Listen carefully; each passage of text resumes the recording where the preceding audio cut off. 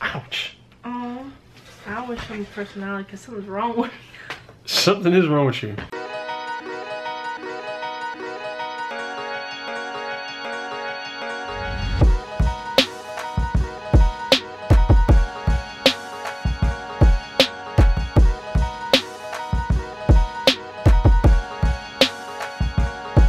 What's up, y'all? It's Brix from Brix Fitness. Hey, y'all, it's Cammy. Yeah, hey. Hey, y'all. Yeah. No, anyway, y'all.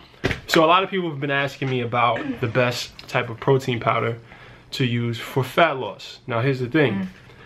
Protein powder, I take protein powder every day. Don't get me wrong.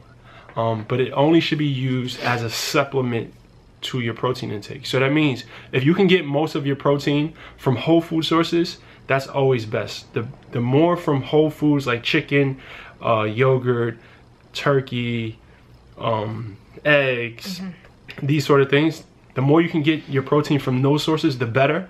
But it's kind of hard to get a lot of protein. If you need to get 150, 200, 250 grams of protein a day, it's kind of hard. That's a lot of chicken breasts. Yeah. You know, it's hard to eat. But anyway, so I'm going to review 2 of the protein powders that I've been using practically my entire journey. I started off using this brand right here, Gold Standard Whey. it tastes good. This is really good, and my favorite flavor is cake batter. But here's the thing: when it comes to budget and quality, this is going to be the best option, in my opinion. They have cheap protein that you could buy at Walmart, but this is a better quality protein than you'll find at Walmart, those whatever brands. And it's not chalky. Exactly. Because, yeah, I've never taken protein powder until recently too. And the other stuff is really like, leaves a bad taste in your mouth, but this doesn't. Okay, but this protein powder right here, this is like my baby right here. This is PE Science Snickerdoodle flavor. This right here is now this is why, a few reasons why this is my favorite protein powder. Reason number 1, the taste is unreal, impeccably, astronomically good as hell. It tastes just like Snickerdoodle. Like, it's sweet. It's so good. And secondly, now when we're talking about weight loss, the things you want to think about with your protein powder is the carbs, the sugar. So mainly the sugar and the carbs. And this only has 1 gram of carbs per serving,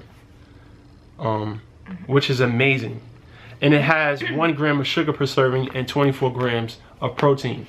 So this is going to be your more macro-friendly option, right? Yeah, basically. Right. So this is to be your more macro-friendly option. This has, like I said, lower carbs, because this one has 3 grams of carbs, which isn't bad either, and 2 grams of sugar. So either option is good.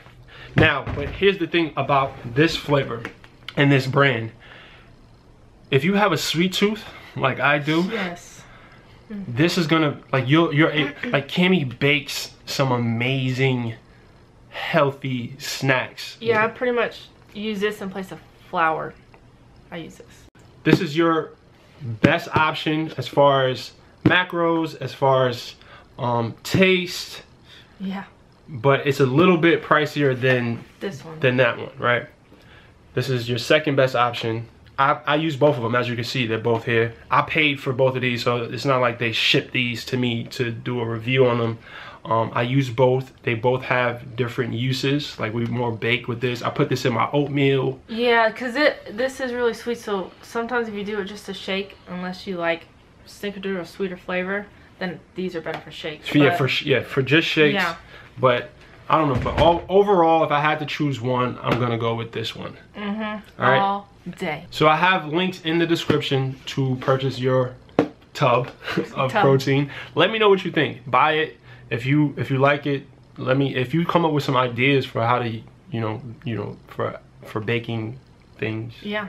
Let me know. If you have any other video requests, leave on the If you have any other video requests, leave it in the comments. Yes. So we can do it. Thank you. So he can do it and we can do it. And make sure you subscribe to our channel, Her, Him, in the Gym. The link is also in the description.